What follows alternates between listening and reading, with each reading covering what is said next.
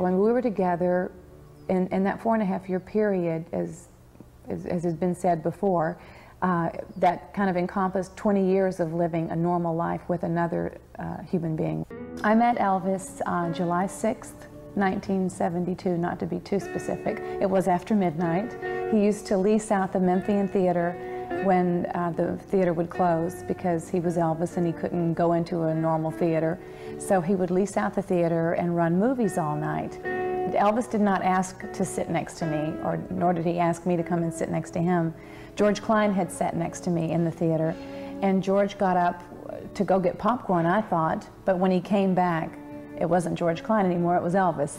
So Elvis came and plopped down next to me and, you know, started doing the old stretch, yawn thing, put the arm around me.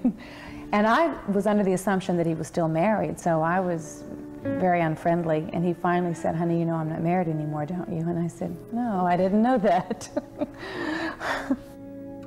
She had this offbeat comedy about her. She had a great sense of humor, and I think that's what really Elvis liked. And Elvis liked the fact that she was attractive and that she was a local girl. She was a Memphis girl, and he liked that. We really knew each other right away.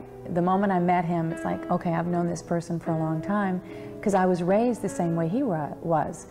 And so we shared a real tight bond right away.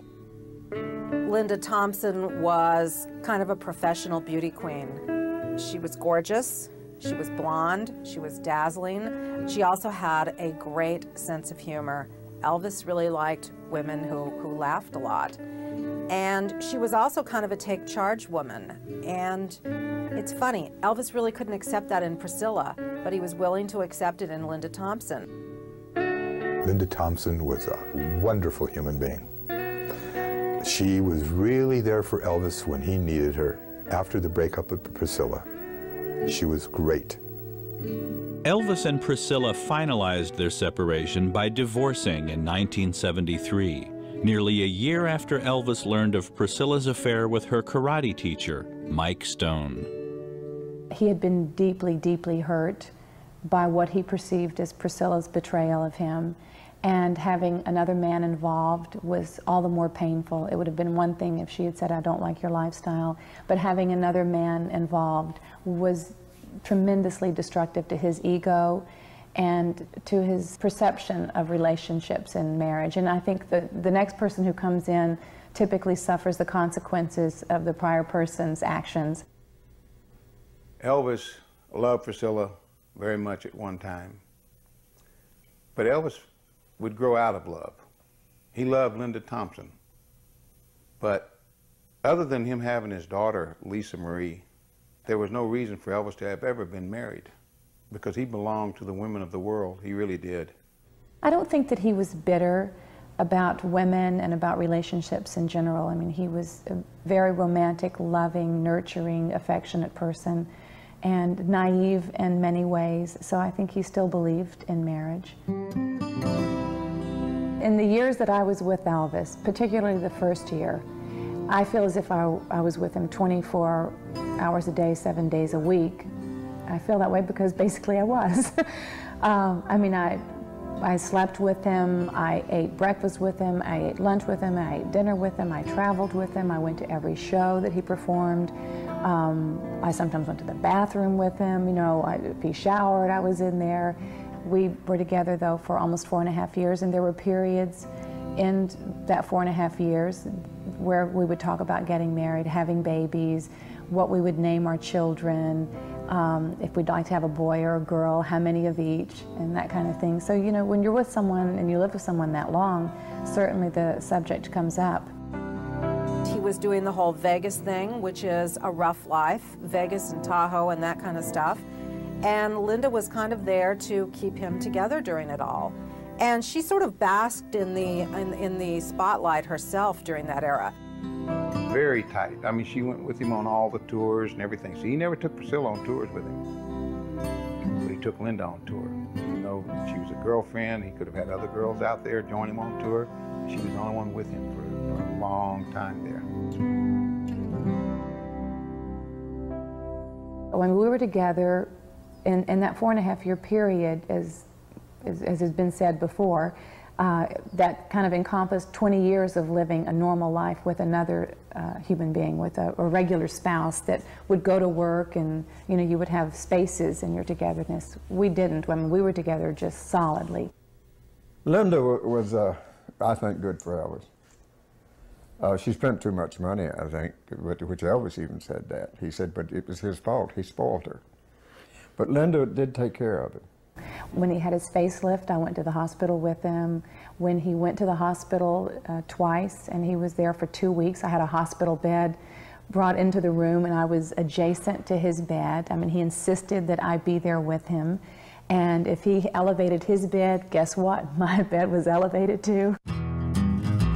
I was aware of the fact that if Elvis were not with me, there was a darn good chance he was going to be with somebody else, because he did not like to be alone. Elvis loved women, you know. He loved women. I mean, there would be one upstairs coming in and one downstairs going out. He said he'd keep them in a holding pattern. The first year we were together, that was not the case. We were together literally 365 days. You know, I mean, 24 hours a day, 7 days a week. I mean, the hours that he wasn't sleeping, that I wasn't sleeping, I had my eye on him, so I know he couldn't have been with anyone else. But after that first year, I think he grew a little restless, and it was very difficult to reconcile that in my mind, and because I was very faithful to him and, you know, had saved myself for this kind of relationship. And to see the person that you love that deeply and devotedly wander off, and you know they're going to be with someone else, was very hurtful. He would come back to me after having been with another girl, and oftentimes it was just to have the company. He didn't always sleep with these girls. He didn't always have sex with them. In fact, very often he didn't. We were about to go to bed, and I looked on the nightstand, and there was all this medication, and I said, "Have you been ill?" And he said, "Why do you ask?" And I said, "Well, there's a lot of prescription medicine there. Are you sick?" And he said, "Oh, no, yeah, I had a little bout with the flu, but you know," and he made up some story. I noticed that his behavior, you know, was a little strange in the evening, like he would get groggy, and I thought, is he just really tired? I was so stupidly naive that it took me, you know, a couple of weeks to catch on to what was really happening, that he was taking prescription medication to sleep, and then more prescription medication to wake up, and it had become a vicious cycle.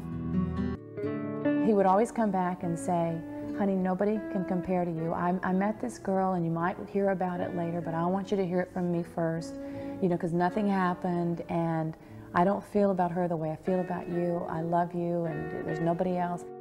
I finally came to terms with it and understood that, you know, he is Elvis. He is sequestered in this little tight-knit group of people. He never sees people from the outside. He's with me all the time. He's got to get a little restless and bored. You know, there's a part of him that was very sincere and loved me as he loved no other. But he did love other people too. My relationship with Elvis ended kind of slowly. As I grew up, as I matured, as I became wiser to the ways of the world and to the ways of his world particularly, you know, I came to realize I didn't want to live that way for the rest of my life. I didn't want to have a child with someone who slept all day and was awake at night like a vampire's existence. It became depressing to me. He was also self-destructive. In 1976, November, they parted ways. Elvis said, "Look, I know that I'm not in love with Linda. I love her. She's a great person, but I know it's not going to go anywhere else. And I know what she wants, and I know she wants marriage. It's not going to happen." The last time I saw him alive, I left him in San Francisco. Trite as it may sound, left my heart in San Francisco, but it's true.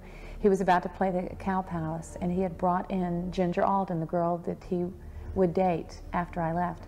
And he had begun to date her already, and I knew she was there because I wasn't stupid. And he was saying goodbye to me, and I was going back to Memphis, and he said, "Now, honey, no matter what you ever hear, no matter what anybody ever tells you, there is nobody but you in my life and in my heart, and I love you and nobody else." I think it got to a point, like anything, you know, that after a while, you can get tired of something like this, and you know that you're not being sincere to them only, that you got to say, hey, there's no future here. And so they left, they parted in good terms.